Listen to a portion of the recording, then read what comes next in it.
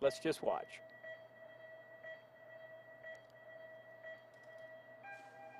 She's underway.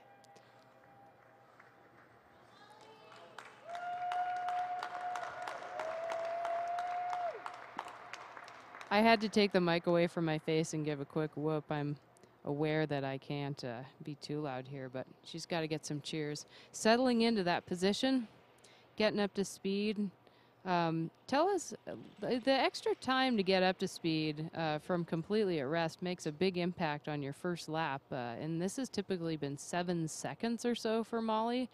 And these seconds have to be factored into the pacing for the rest of the hour such that the time can be made up over the remainder of the effort. But it's a bit tricky. The humidity right now is 56%. I imagine you folks can begin to hear in the background noise. That rushing sound that you hear is heavy rain pouring down on the roof of the velodrome. And then to complete my data, the barometric pressure here is 813 millibars. That is far, far below what you have at sea level. The standard air pressure at sea level is 1,013 millibars. We're exactly 200 millibars below that. If she holds this, she's going to be over 3/4 of a lap up on the current record. Yeah, she's going to add almost a full lap to the record. Maybe not quite, but it's going to be close. She is past it. She has now got the world record. Molly Van Houweling has just set the women's world hour record. So every meter she covers now, go Molly, Molly, Molly!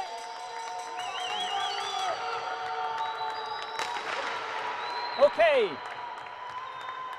she did about, I'm saying it's going to be around 46.3 kilometers. Now she's really going fast. She still has to finish this lap. She's. Please forgive us. We have to admit that we are not objective, neutral commentators here. We're big fans of Molly, and she did it outstanding. Look at her.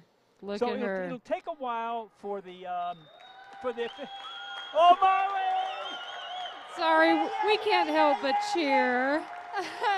Oh, she has a huge grin on her face. Yeah, that's not a grimace, I can tell. Give us a big smile, and she came by. Big smile. You can see. I'm so happy look at her for head her. bobbing. She must have just been on the ragged edge of that breathing. Oh. She's taking huge gulps of air. But, you know, those last 2 laps, I was kind of a little fixated on the track. And of course, there she's there.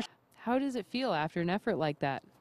Thanks, Ellen. I just feel really fortunate. You know, from being a racer who's done lots of, national and world-class races, you never know if everything's going to come together on race day. All you can do is, try to control everything in your control. And every day this week, I've been thinking, does my knee hurt? Am I getting the sniffles? Am I going to be 100%? And is it going to be too hot, too cold? So I feel very fortunate that everything seemed to come together today. And lots of people, work, family, friends, have made sacrifices so that I could do this special once-in-a-lifetime thing. So I wanted to come through for them. I think it was Dr. Hutchinson who said that an hour record is 1/3 horsepower, 1/3 aerodynamics, and 1/3 logistics. And I laughed and I thought, it's way more than 1/3 logistics. And everyone knows that that's Rob, and it's crazy the amount of time and energy that he puts into the equipment, and think all day today. I couldn't get his attention because he was like this on weather.com to try to figure out when was the barometric pressure and temperature going to be ideal for the attempt. So he thought about every little thing, and I can't concentrate on the execution and my training and my nutrition and everything else, even with the help of my coach, Dave Jordan, and my nutritionist, Jan Guzman.